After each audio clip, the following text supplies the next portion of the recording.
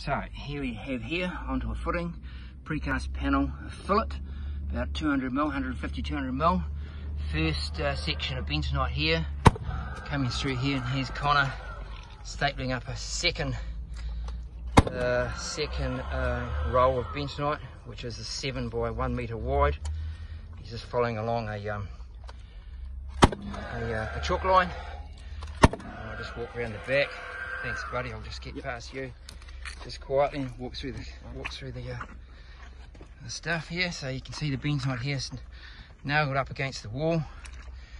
And there's our 2 rolls, and around the back here it's a little bit wet. I'll just sneak past. Oopsie, sneak past that bit. Around this side, same deal.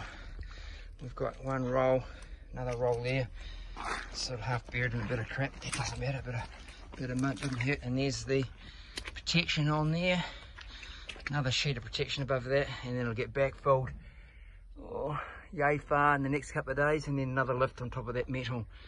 I'll just zoom this in here and you can see all the way down to the very end, or roughly the height of that existing metal that you can see backfilled.